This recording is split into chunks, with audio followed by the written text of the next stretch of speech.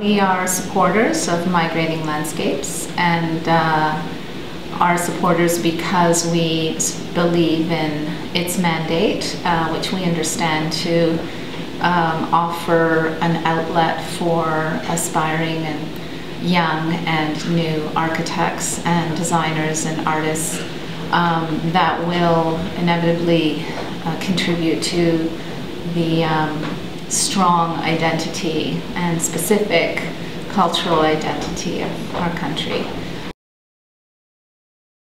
So many people say that our work looks so Italian. Italian critics actually say that our work looks so Canadian.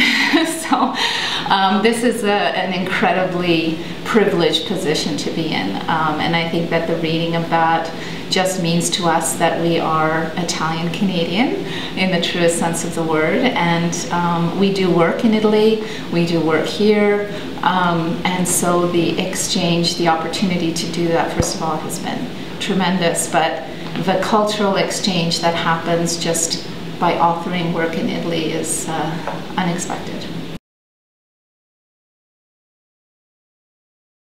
Well, the Venice Biennale, I think, is like the Oscars. There are actually so many different biennales in architecture that are that have for now so many years and continue to sort of pop up all over the world. The Venice Biennale does still carry that status, right, of the kind of real sort of opportunity to showcase work at on the global stage.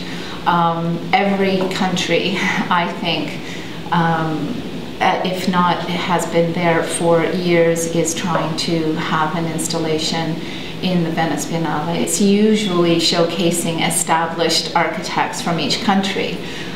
It's like the superstars that get to go.